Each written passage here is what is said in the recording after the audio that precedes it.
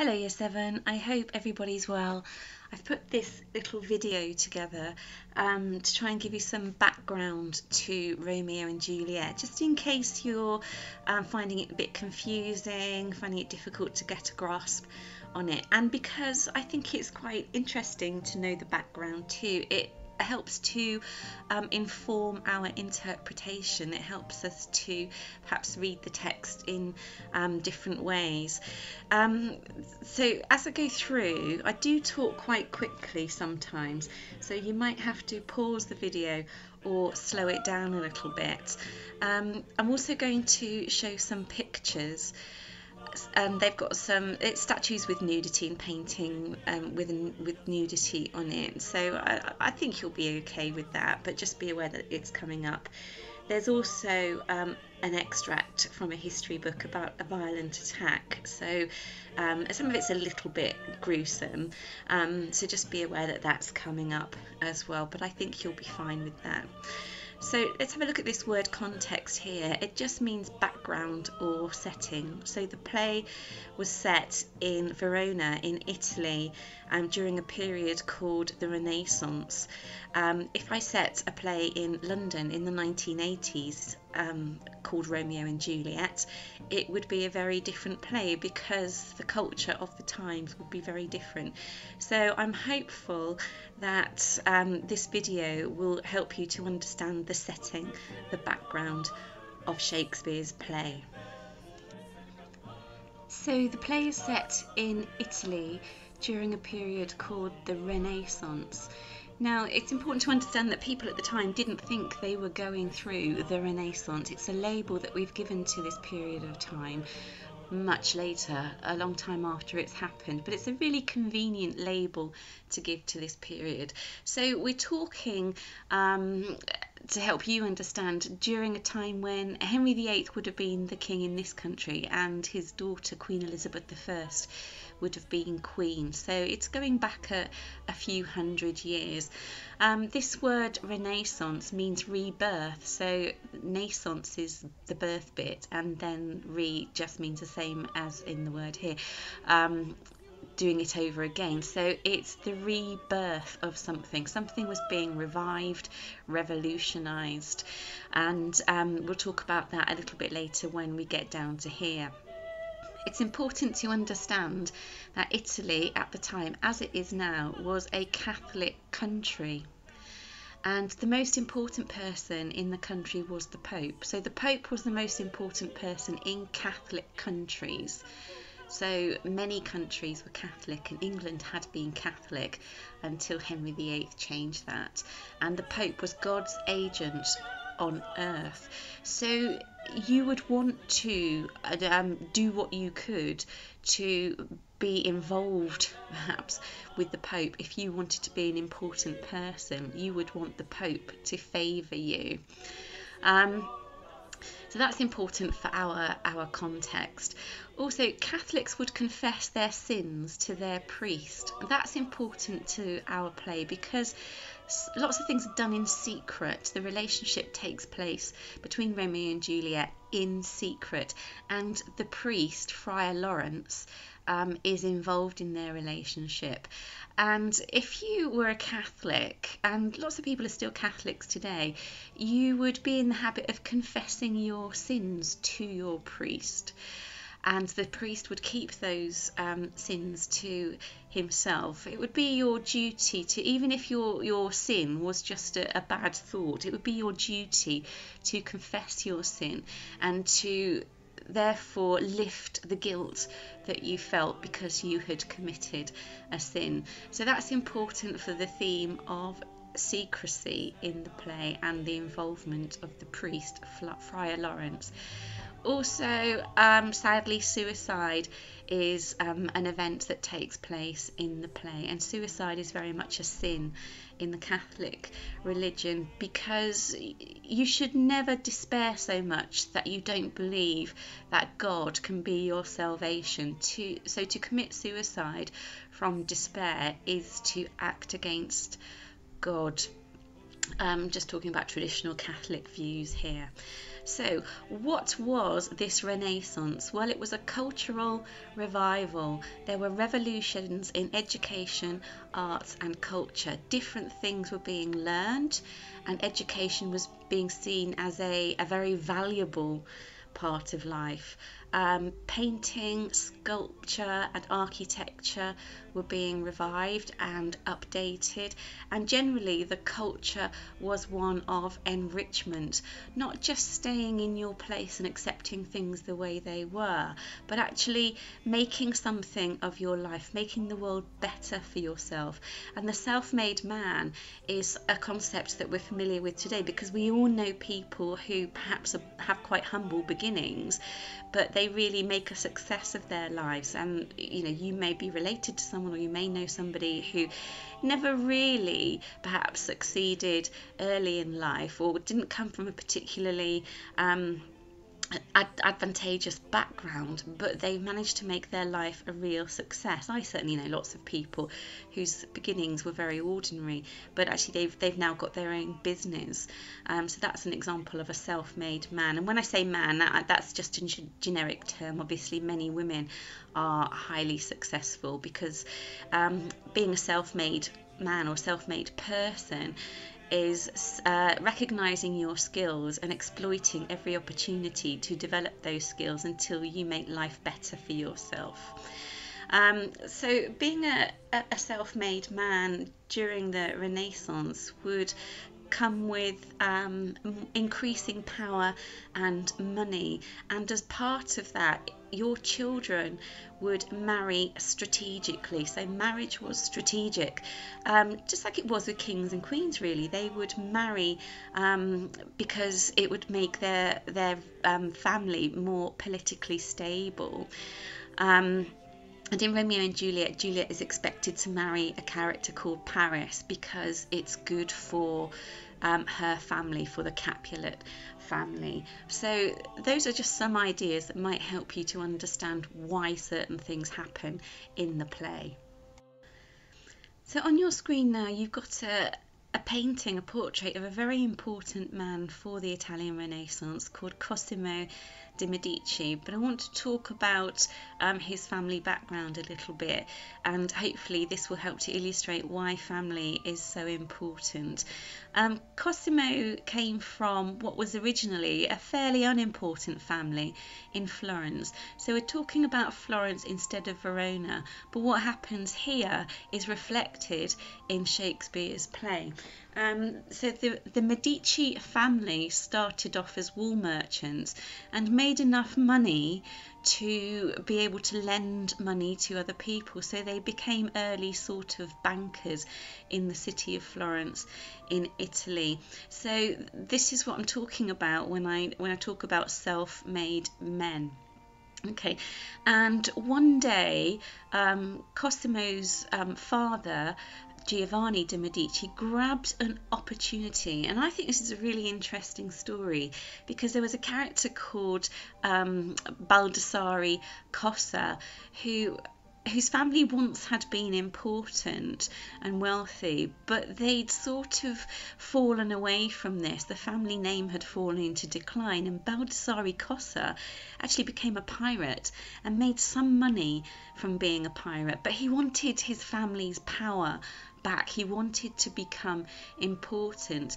So he went to Cosimo's father, Giovanni de' Medici, and asked if he could lend him some money because he wanted to build a campaign to become a pope. So you need money in order to sort of buy people's support. And actually, as bad as this man's reputation was because he'd been a pirate, Giovanni de' Medici made the extraordinary decision to lend him some money. And he actually did then become pope. This pirate, Baldassare Cossa, became pope. So he became the most important person in the Catholic world. And he didn't forget who his friends were. And he kept the Medici family as his bankers. So the Medici family became bankers to the Pope. So the Medici family became very important, very powerful in Florence, just as the Montagues and the Capulets are important people in Verona in the play Romeo and Juliet. So they were a very powerful family. Now Giovanni's son, Cosimo here, he's a bit of a cultural hero of mine. He was a very educated and cultured man, and he appreciated ancient ideas and introduced ancient ideas that revived art and culture. When I think about ancient ideas, it makes me think about Euripides. So he's a character that we've looked at in class in the play The Trojan Women. And Cosimo went to great lengths to draw out ideas from ancient Greek and pass those on to others, and therefore that became influential in the writing of the time. So people like Shakespeare and Christopher Marlowe and Ben Jonson wrote in a way that was similar to the ancient Greeks, and he therefore developed this much richer culture. And this also meant that people started to appreciate that they didn't have to accept their position in society, that actually you could make your own life better, because the whole world looked richer and much better. And then the family, the Medici family, became patrons of highly revered artists. So what I mean by that is that they gave financial support and protection to some artists that became very much respected at the time, but that we still respect today. And I'm going to tell you a little bit more about that in another slide. But Cosimo here is, for me, he's the father of modern culture, because he was so influential in changing things from the medieval period into what we now call the Renaissance period. So he was able to do that because this family had built up this power and influence and that's related to the idea of powerful and influential families in our play. So a family like the Medici would illustrate their power and wealth and influence by supporting artists, and this also helped with the drive to improve art and culture during the Renaissance period. So we've got some really famous artworks here to demonstrate the influence of a powerful and rich family. This statue here you probably recognise as Michelangelo's statue of David, and Michelangelo was taken in to the Medici household as a boy because they recognised his talent and they wanted to nurture it. And then when he was a young man, he produced this magnificent statue which is in the Accademia in the city of Florence. If you ever get a chance to go and see it, I would really encourage you to do so, because you can see it's a wonderful piece of art in the picture, but when you actually are close to it and you can look up at it, it's absolutely awe-inspiring.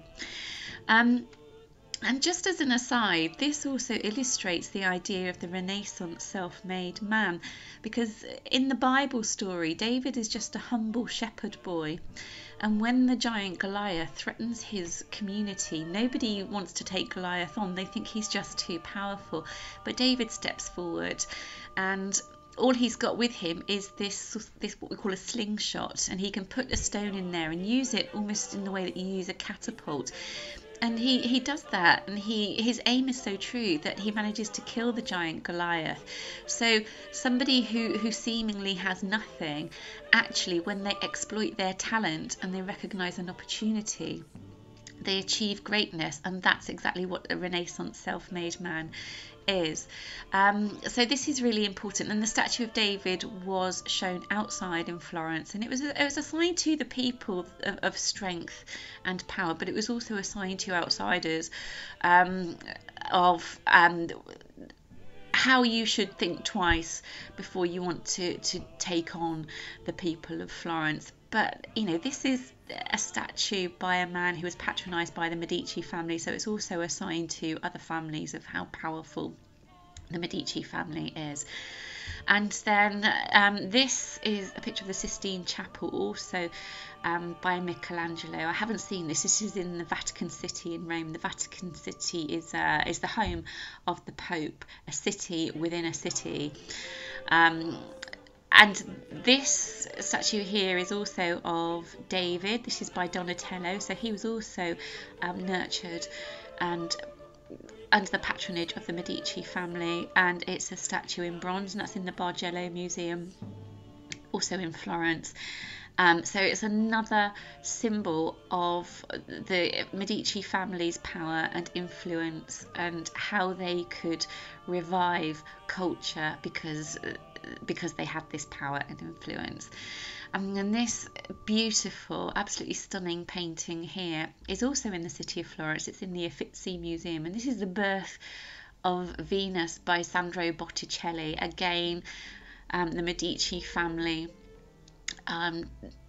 were patrons of Botticelli, supported his art. And the reason I've included this is because I talked about how Cosimo de' Medici wanted to draw the best ideas from Greek culture to help revive Italian culture during the Renaissance. And the figure here of Venus is a figure from Greek mythology. We know her from the work that we've done as Aphrodite. The Romans knew her as Venus. So that's a sign of the revival of the culture, and none of this was possible without the support, the money and the power of the Medici family. So they took an interest, they invested in these artists, and then these works here became symbols of what can happen if you look after somebody's talent and invest in them as well. So these are signs of the Medici family's power and wealth. And in relation to the play Romeo and Juliet, we're talking about how a family has to keep exercising and showing their power so that another family can't overpower them, which is the case for the Capulets and the Montagues, and how much therefore there's this antagonistic relationship between them, which means that Romeo and Juliet can never really comfortably be together. So as a wealthy and powerful family, how else could you show people that wealth and power? Well, one way is by creating huge buildings. So in front of you, you've got the Cathedral of Santa Maria del Fiore, Saint Mary of the Flowers. And Fiori, flowers, is also the origins of the city name Florence, which in Italian is Firenze. So this cathedral was built by the Medici family. Obviously it keeps you in great favour with the Catholic Church to build a cathedral, but it also shows people from many miles around just how powerful you are if you've got a huge building like this. Now, the problem with this building was they built most of it, they had most of it built, but they couldn't figure out what to do to cap off this part here. There was no dome on it, rain was pouring into it. And then this is another story of the extraordinary patronage of the Medici family. This is a character called Filippo Brunelleschi, and you can see in his hand he's got a picture of a dome. So he was an engineer and an architect, and he was the only person who after many years could come up with a solution to the building of the dome, and he developed a new way, which you can't see because it's covered by this slate here, new way of building a dome so that its weight wouldn't make it collapse. In fact, its weight made it more sturdy. And he was an extraordinary character. He didn't come from very rich beginnings. His father was a civil servant, so he's another example of a self-made man. And you know, again, the family put up with his eccentricities because they recognised that he had an extraordinary talent. So Filippo Brunelleschi here was responsible for putting the dome on this cathedral, and then that kind of sealed this idea of the Medici power and influence. You can imagine having a cathedral that wasn't finished off. It said that you were powerful enough to have a cathedral built, but that you weren't powerful enough to have it finished off. So when Brunelleschi came along and finished off the cathedral, it really pushed forward this idea that the Medici family was an important family. And again, we're talking about the need to keep hold of your power in an Italian city during the Renaissance, which is what the Montague family and the Capulet family want to do, and which is a reason why they just can't get along with each other. So family is very, very important. The idea is that you stay loyal to your family, and if you're a member of the Capulet family, it's your duty to do everything you can to show your loathing of the Montague family. And if you're a member of the Montague family, there is no way you would have anything to do with the Capulet family. And of course, Romeo is a Montague and Juliet is a Capulet, so really they're not supposed to have anything to do with each other, which is why there's so much secrecy when they do develop a relationship. So what you've got in front of you is a painting that depicts the Montague family and the Capulet family. And in real Italy, you could say that one of these families is the Medici family, and there was a family that was a rival family in Florence called the Pazzi family.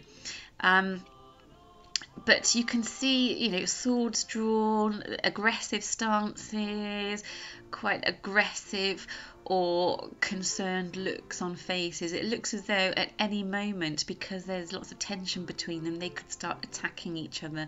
So the sight of a Capulet or a member of the Capulet household, if you were a Montague, would be enough to really get your hackles up and put you into attack mode, and vice versa. So the atmosphere in Verona, as it would have been in Florence, is one of suspicion, always watching your back because you didn't know what the rival families would be up to. And of course, if you were Romeo and Juliet, then that would spell out a lot of trouble for you if you thought that there was any way that you two could be together. Now, I've mentioned so far the Medici family and the Pazzi family that were two rival families in Florence, in the way that the Montague family and the Capulet family are two rival families in Verona. So what I'd like to do now is just spend a few minutes reading you an account of the aggravation and violence that a family grudge can lead to. So this is about Lorenzo de' Medici. It is Sunday the 26th of April 1478 in Florence, and the church bells ring out from the towers above the rooftops of the city. Lorenzo the Magnificent, accompanied by his circle of favourites, is making his way through the colourful crowds towards the Cathedral of Santa Maria del Fiore. Okay, so Lorenzo de' Medici, a member of this very powerful family, is walking to the cathedral that you saw in the earlier slide for a church service, and he's got a younger brother called Giuliano, and he really loved his younger brother Lorenzo. So back on the Via Larga, Lorenzo's younger brother Giuliano is hurrying to catch up with him, limping from a bout of painful sciatica. He is accompanied by Francesco de' Pazzi and his friend Bernardo Bandini. So the young Medici boy Giuliano is friends with the young Pazzi boy Francesco de' Pazzi. And as they walk down the street, Francesco rests a comradely arm around Giuliano's shoulder, helping him to overcome his limp, assuring him there is no need to hurry. He gives Giuliano a playful squeeze. So he's being all friendly to, this Pazzi boy is being all friendly to Giuliano de' Medici, but whilst he's giving his body a playful squeeze, noting that he's not wearing any chainmail body armour beneath his colourful doublet. So he's pretending to be friendly, and all the time he's working out whether this boy Giuliano is protected or not. When they reach the church, Giuliano sees that his brother Lorenzo is already up by the high altar, surrounded by his friends and two priests, one of whom Giuliano recognises as a tutor to the Pazzi family. The service begins, and Giuliano de' Medici decides to remain by the door with Francesco de' Pazzi, Bernardo Bandini and his companions. The sung responses of the choir ring out in the high, echoing interior of the cathedral beneath the towering dome. Then the chanting voices fall silent, and the priest conducting the service prepares to celebrate High Mass. The sacristy bell tinkles above the murmuring conversations taking place amongst the informally assembled congregation, and their voices too fall silent as the priest elevates the host before the high altar. That's the priest holding up the wine and bread to be blessed by God, so that it becomes the blood and body of Christ, which is part of the Catholic communion service. Right, the moment the priest raises the host, two separate incidents take place simultaneously. By the door, Bernardo Bandini whips out a dagger, turns and plunges it into Giuliano de' Medici's head with such force that Giuliano's skull is split open with a spray of blood. Next, Francesco de' Pazzi begins stabbing in a frenzy at Giuliano's falling body, slashing again and again like a man possessed. Such is his mindless fury as he hurls himself forward onto the prostrate body of Giuliano that he is blinded with blood and even plunges his dagger into his own thigh. So the Pazzi family and the Medici family are in a fight. At the same moment, up at the high altar, the two priests standing behind Lorenzo have swiftly pulled out daggers from beneath their robes. One places a hand on Lorenzo's shoulder as he prepares to stab him in the back, but Lorenzo spins round and the tip of the descending dagger only slices through the skin of his neck. As he staggers back, he wrenches off his cloak, swirling it over his arm to form a shield, while with his other hand he rapidly draws his sword. The two priests retreat aghast, their daggers still raised. Immediately there is a melee of bodies around Lorenzo, with shouts and the slicing of steel as Lorenzo's attendant friends draw their swords, protecting him as he leaps over the altar rail and sprints for the safety of the open sacristy door. By now, Bernardo Bandini has left Giuliano de' Medici for dead and is rushing through the congregation, his sword drawn. He attempts to cut off the fleeing Lorenzo, but Lorenzo's friend Francesco Nori hurls himself between them and Bandini runs him through with a single lunge, killing him instantly. Amidst the confusion, another friend is wounded in the arm, and by the time Bandini can recover, Lorenzo and his friends are inside the sacristy, heaving the heavy bronze doors closed. Lorenzo claps his hand to his neck. He can feel that the blood is flowing, but it is only a surface wound. Antonio Ridolfi, who is standing beside Lorenzo, impulsively launches himself forward, grabbing Lorenzo by the shoulders, appearing to kiss him on the neck. Lorenzo is aware of his friend sucking at his wound and then spitting out the blood. The priest's dagger point may have been poisoned. Even through the bronze doors they can hear the uproar that is broken out among the congregation, where there is a tumult of cries and shouts. Lorenzo starts forward, exclaiming, "Giuliano, is he safe?"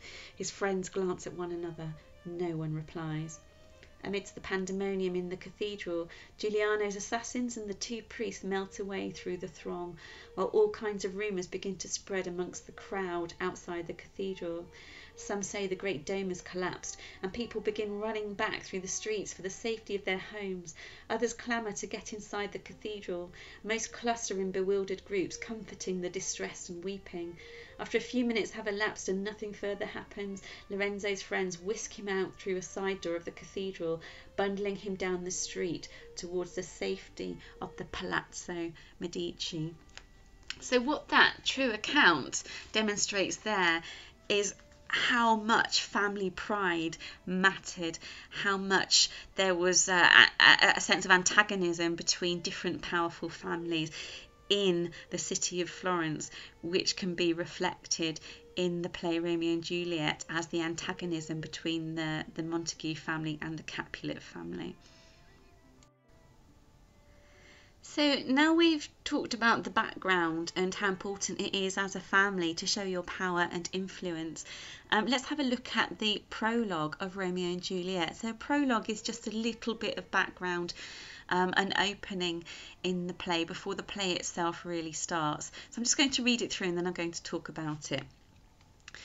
Two households, both alike in dignity, in fair Verona where we lay our scene, from ancient grudge break to new mutiny, where civil blood makes civil hands unclean. From forth the fatal loins of these two foes, a pair of star-crossed lovers take their life, whose misadventures piteous overthrows do with their death bury their parents' strife. The fearful passage of their death-marked love, and the continuance of their parents' rage, which but their children's end naught could remove, is now the 2 hours traffic of our stage, the which, if you with patient ears attend, what here shall miss, our toil shall strive to mend. Now I'm going to show you what that means in our language very shortly, but I just wanted to say briefly, Shakespeare has written this as a poem. He's written it in iambic pentameters. I'll tell you what those are in a minute. And that's the Greek influence. Okay. Now this poem has 14 lines and it has a rhyme scheme. So we've got dignity, mutiny, seen unclean, foes, overthrows, life, strife, love, remove. It's a little bit awkward, but that's okay. Rage, stage, attend, mend. So the pattern here, the rhyme pattern, and the number of lines, 14 lines, makes it a sonnet. And a sonnet, even though this is about death here and about fighting between two families, a sonnet is traditionally about love and devotion, religious devotion, about pursuing a love that you'll never really find. So it kind of gives away the plot here. It tells us Romeo and Juliet are going to die because their families can't agree with each other. So it gives away the plot, but he's also telling us that it's going to be a play about love, because he started it off with a sonnet and we associate sonnets with love. But because some of it's a little bit awkward, you know, love and remove are a little bit awkward, and because some of these lines don't seem to quite have 10 syllables in them, he's saying actually it is awkward, it is difficult, because this is a love that can't possibly be settled and comfortable, because these families can't get along with each other. So Romeo and Juliet aren't destined to have a smooth ride through their relationship. It's all going to end up in tears. I said I'd tell you what iambic pentameters are. So if you count the syllables in lines of poetry, then iambic pentameters will have 10 syllables, and the prefix pent in the word pentameter means 5. So you've got 10 syllables divided by 5. So they're in groups of 2 syllables, which are called iambs. Please don't worry if this is confusing. I'm going to show you what I mean in a minute.